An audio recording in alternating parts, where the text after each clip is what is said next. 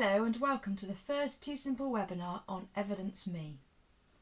Today we'll look at the switch between 2Builder Profile and Evidence Me. We'll look at how to set up and manage your users and classes, and then we'll take a look at the app and how the app and the web suite work together, and we'll look at the assessment areas as well. Switching between 2Builder Profile and Evidence Me is easy. Simply log into your existing 2Builder Profile account and you'll see a link on the landing page to switch to Evidence Me. Clicking on the link will generate this email that will be sent to you. There is a link here at the bottom that you can click on to start the upgrade.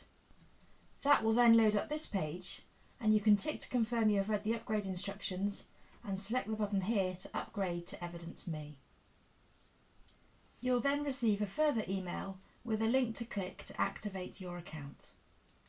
Follow the link and create a password to activate your account. Once you have set your password, you'll be prompted to go to the login page to sign in. We're now at the landing page for the Evidence Me web suite. You'll see at the top that you're registered as your school name, so the first thing we're going to do is click on My Profile and edit it so our display name is correct. Simply add your first name, last name and display name in the My Profile area and then click on Save Changes. You'll now see at the top that your display name has switched to become your actual name. The next thing we need to do is set up some staff users in your account. To the top left you'll see a menu, and when you click on it you'll see an option for administration. On the left you'll see the name of your organisation, and on the right you'll see the members of staff associated with that organisation. To add a member of staff, simply click on the plus at the top and fill in their details in this box. When you have filled in all the details, click Create at the bottom and that member of staff will be added to your organisation. Once they have been added, they will receive this email to activate their account. Repeat this as required to add all the members of staff that need access to Evidence Me.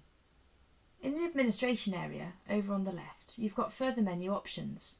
The first of these is Modules, and this can be expanded to show Evidence Me and frameworks, observation notes and report templates.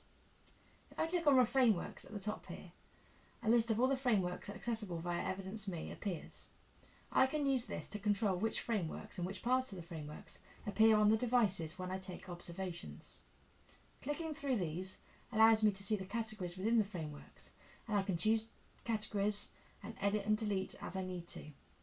If I want to make an entire framework active or inactive, I can select it, click on Edit at the top, scroll down to the bottom and choose Activate Framework and save. Clicking through the menu, you can edit the observation notes options in the same way by selecting them and then editing or deleting at the top. The next option down is Report Templates. When you generate a report for the children, it will use our standard template unless you suggest otherwise.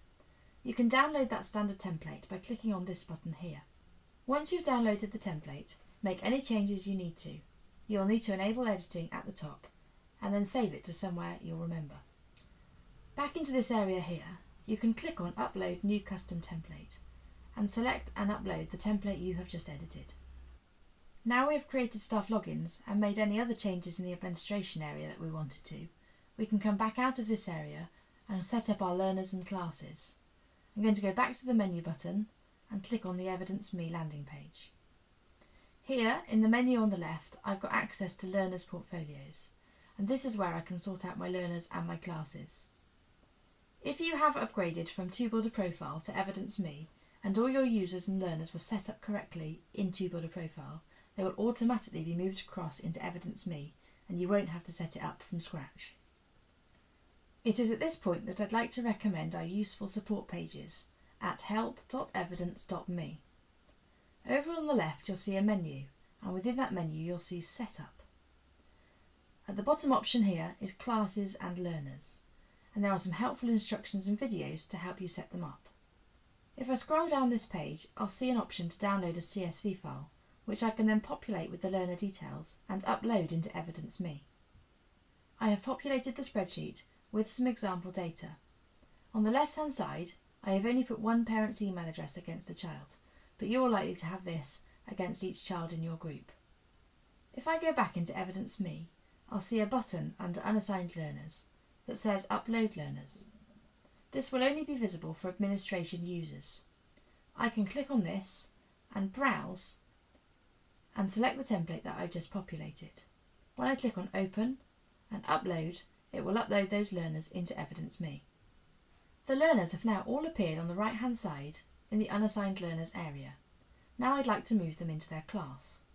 If I click on the plus button in the Classes widget, I get the opportunity to make a class. So I'm just going to put a class name in here and select the teachers that I want to be attached to that class. Create.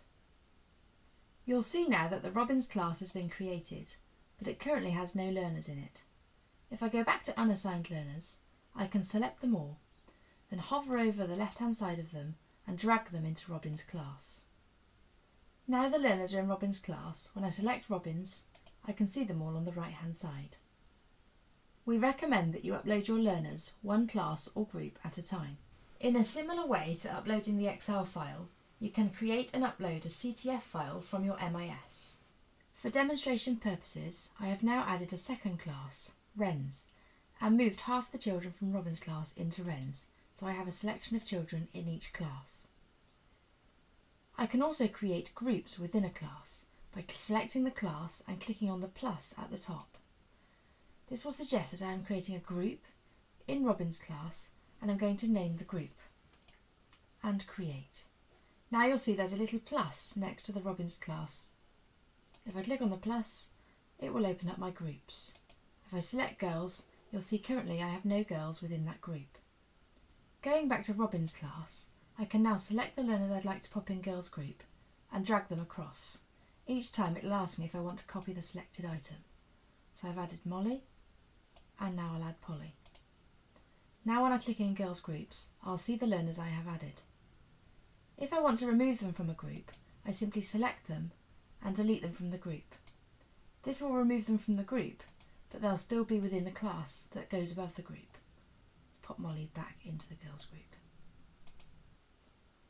Once the learners have been uploaded, you can click on the learner and click on the edit pen to view the information for that learner. You'll notice here there are two tabs, one for learner details and one for parent details. Within learner details, you'll see there is an option here for a portrait of the child.